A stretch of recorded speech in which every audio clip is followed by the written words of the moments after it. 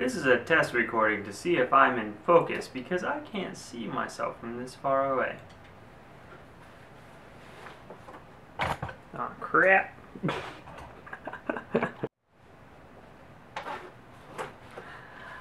I kicked the camera, so now I really don't know if it's in focus while I was recording. We'll see.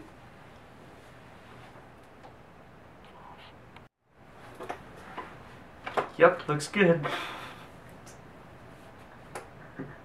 Alright. Well, we'll see how this goes.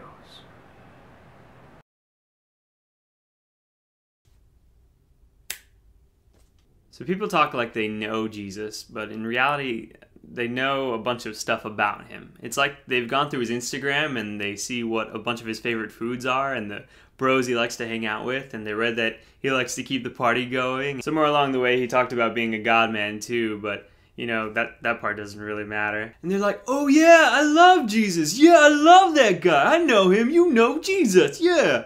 But you see, people try learning all these things, and so they focus on their prayer life, and they read their Bible, and they read guys like Spurgeon and Tozer and C.S. Lewis and Bonhoeffer and St. Augustine, and they're name dropping all these guys who actually knew Jesus, and eventually they come to find out that they still feel pretty far away from him.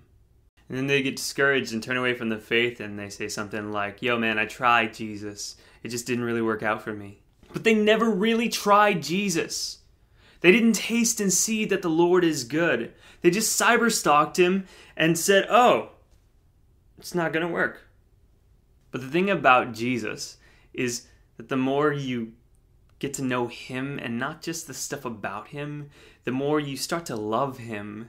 And the more you start to love him, the more you want to please him. And the more you want to please him, the greater your intimacy will be with him. It's not, I will please God so he can accept me.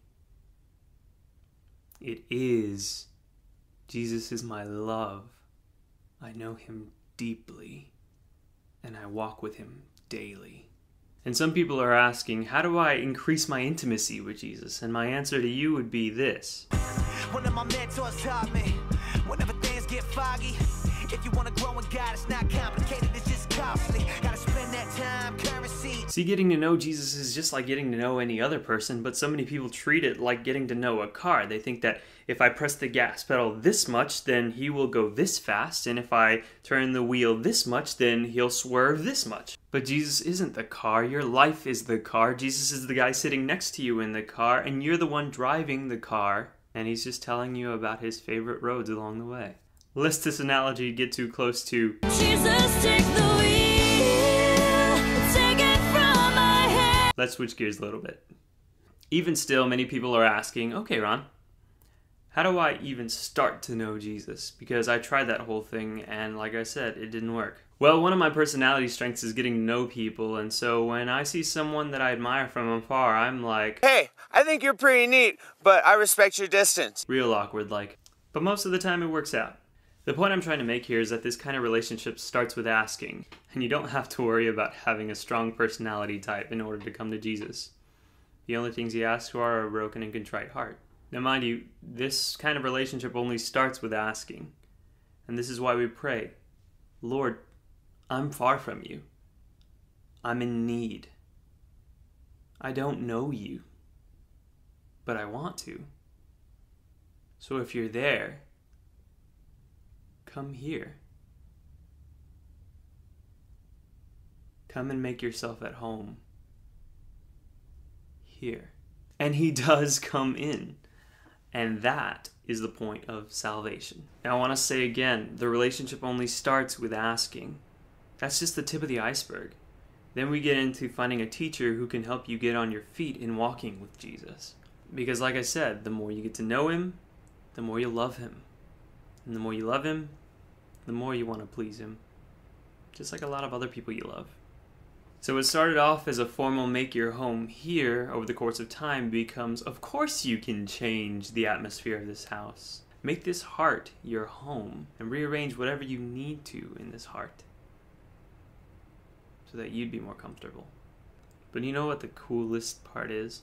Jesus rearranges the house, the heart, in a way that makes it easier for you guys to spend time together. He takes a chainsaw to your sagging couch of laziness, and you're like, "Not my favorite couch!" And he's like,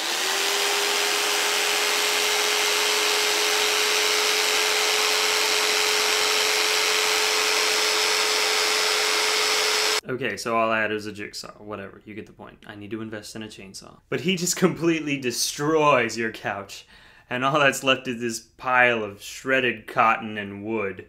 And as you sit there crying over your beloved couch that has just been turned to rubble, why? The carpenter begins to piece together from that pile of trash a coffee table. And he builds 2 chairs, and of course he uses the leather from the old couch to make the plush bottom for your chair. And after he's finished, he takes a seat and sips his beverage and looks at you and says, "Come and sit with me."